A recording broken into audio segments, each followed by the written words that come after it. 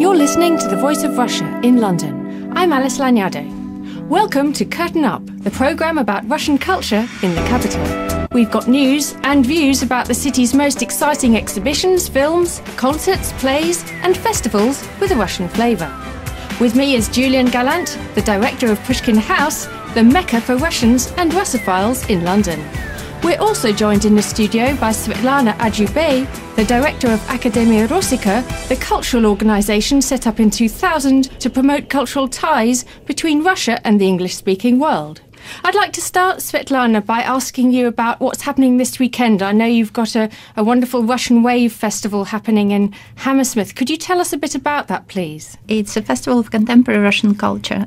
We're showing films, we are going to have poetry readings, presentations of contemporary Russian artists. So it's a multimedia cultural festival. But it's very short, it's only for one day. And where is it taking place? In Riverside Studios. This is why it's called Russian Wave at Riverside Studios. Okay. And what kind of films are you going to be showing on Sunday? We are going to start our film program with contemporary Russian animation. As you know, Russian animation is one of the highly regarded animations in the world. Yes, absolutely. It's got a reputation. They got lots of prizes at international animation festivals. So we are going to show new Russian animations from the leading animators. Well, if you can, in a nutshell, tell us what is the three aspects that make Russian animation so unique and so different from, say, American animation? Russian animation is very unique. It's based, I would say, on classical drawings and classical paintings rather than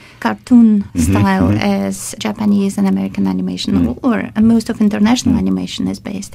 It's more art house, it's more poetic. Also, it tells stories. I think at the heart of Russian animation, as at the heart of Russian culture, is not action, but emotion. As you say, I think that's the key point, isn't it? Emotion, feelings, ideas that come through and almost were stronger with the absence of a human being, don't they? You almost have a stronger image or a stronger message through the... And I think actually the difference that Russian cartoons or Russian animation using a traditional style of painting or drawing, it's more human in a way.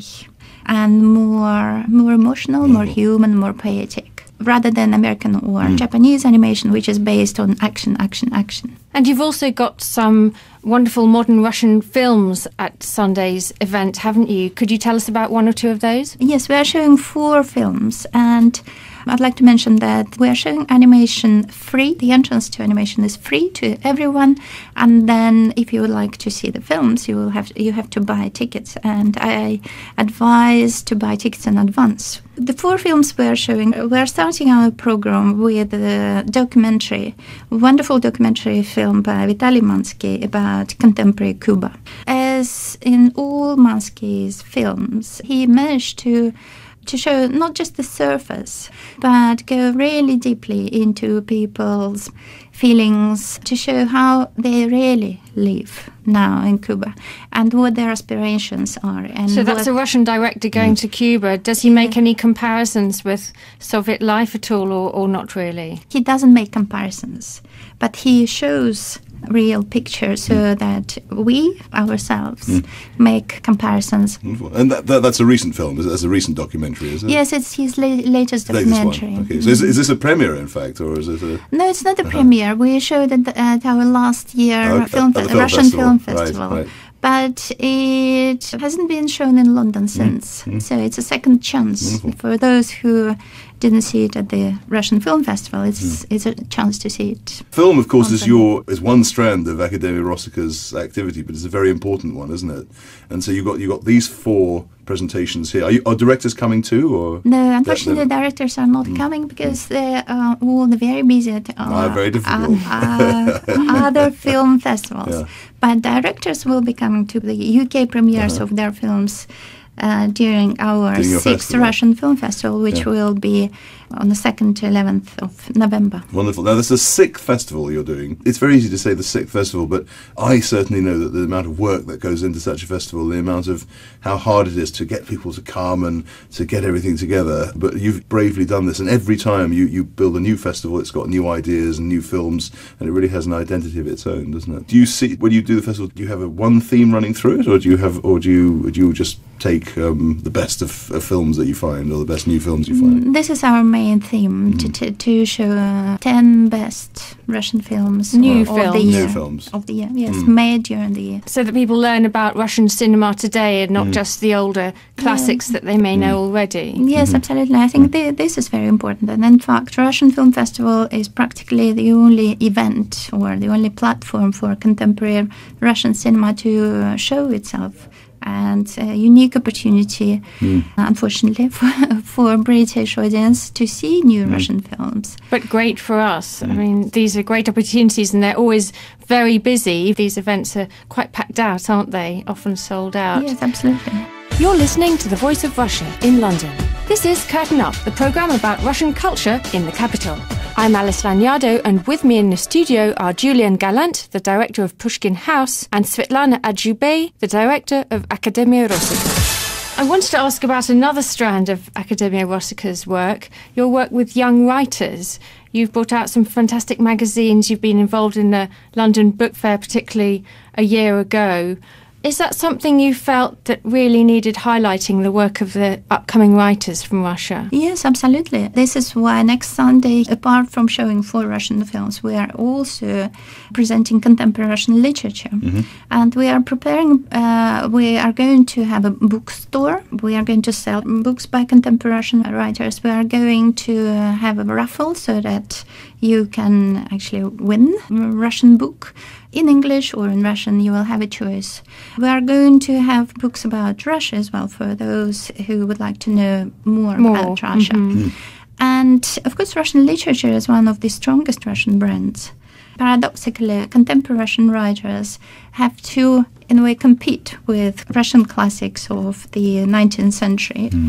Is that quite a difficult struggle for those young writers to compete with that massive legacy? You know, Anna Karenina, the film's just come out. We all know about Tolstoy. But is it difficult penetrating the UK market? It is very difficult. And one of the reasons is that English language book market is very closed. It's focused on English. Unfortunately, yes, something like 3% of reading in the English language is actually works in translation. Less than 3%. Less than 3%. Only 2.7% of the market of translations from all other languages. Fairly depressing statistic so there. But you can imagine how small is the percent of Russian literature, especially contemporary Russian literature. Do you think they don't actually recognise that there is an appetite for this kind of literature? I think that they do recognise this, but it's much more expensive to publish a book which is translated, which has to be translated first. But you of course,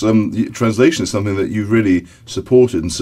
You have the Translation Prize, and you've been encouraging this for a long time. I notice also that your publications of poetry, you don't put them, well, perhaps that's not 100%, but you don't put them in parallel. You actually just present the English. If you're presenting it in English, you just see the English. You don't see it in parallel with the Russian text. So you believe, and you really do make a big effort to support the translation, the difficult task of translating Russian literature. In some of our publications, we do put parallel text in Russian and English, and I think it's especially important in poetry. Also, I go to quite a lot of literary events and poetry events, and I know that English audience actually quite enjoys hearing Russian poetry in Russian, because the joy of the language, the melody of the language. Yes. Oh, the sounds are gorgeous. Sure. Yes. And this is why next Sunday, on the 16th of September, we are going to read Russian poetry, both in Russian and in English. Wonderful. Wonderful. And we are also going to read English poetry in English and Russian. Fantastic. So are you supporting translation into Russian of English? No, but being English, you may not know that quite a lot of Russian children's poetry are translations from English. Right. And they're very, very popular. So those rhymes. Nursery rhymes, yes. Nursery rhymes, and all Russian Soviet children read in the last, 50 or 70 years. Many of them are translations from English. Incredible. And sometimes the very greatest writers have taken on the translations, haven't they? I mean, the ultimate example is the Shakespeare sonnets, translated by none other than Boris Pasternak. So. Can I ask a bit about Academia Rossica and how it started and who supports it? It started in year 2000. I managed to persuade my friends from Cambridge University and Oxford University to start an organization which would support promotion of Russian culture and cultural links between Russia and UK. And this is why we decided to call our organization Academia Rossica, Russian Academy. Rossica, as you probably know, is a collective word for all Russian things. And it was invented in France in the 18th century when Russian things were very much in fashion during Catherine the Great. At the same time, Rossica is a pseudo-Latin word. So Academia Rossica simply means Russian Academy. And we have two main ambitions: to present the very best of Russian culture and also to present Russian culture of today. Right. I think it's very important to show British audience or international audience what is actually happening in Russia and in Russian culture today. Or what is happening in Russia today, and to show it through Russian culture. And who helps you do that? Who are your supporters? We have many supporters, and I have to mention that Russian embassy has been very supportive for all these years. Our projects are also supported by Russian government, Russian Ministry of Culture, Russian Ministry of Press, and which is responsible for book publishing program. But you're independent, nevertheless, right? Yes, we are independent, and I think it's very important that we are not independent. I think we dependent on Russian culture, and our greatest responsibility is before Russian culture and Russian artists and Russian writers and Russian filmmakers.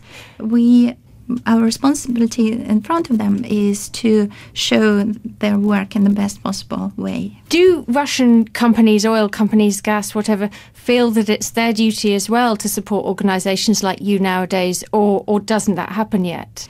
It's happening more and more often, and I think now they are coming to understanding how important it is, and they're coming to understanding that their corporate social responsibility includes not only helping Russian children living in Russia, which is extremely important, but in a way the collective responsibility of all Russian companies also to support image of Russia as a country of great culture.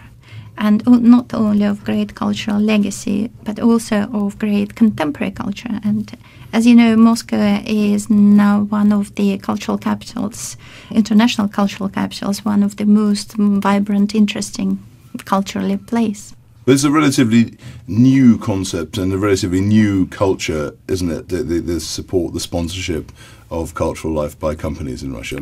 Companies, the corporate culture is very new anyway. But I think it's growing, isn't it? I mean, there's signs, and you obviously have them. Your supporters show that, and it's starting to grow, and it feels as if there's a whole new yes, absolutely, world of possibilities absolutely. And what we are trying to do, we are trying to persuade our corporate sponsors to become not only our sponsors but also our partners.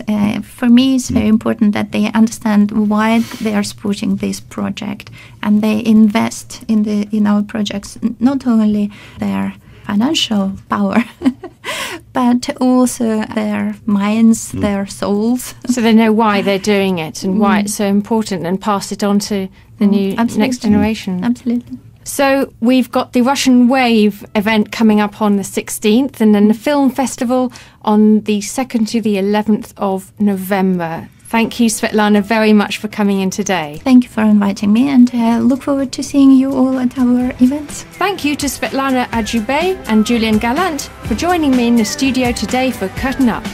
You're listening to The Voice of Russia in London. I'm Alice Lagnado. Stay with us.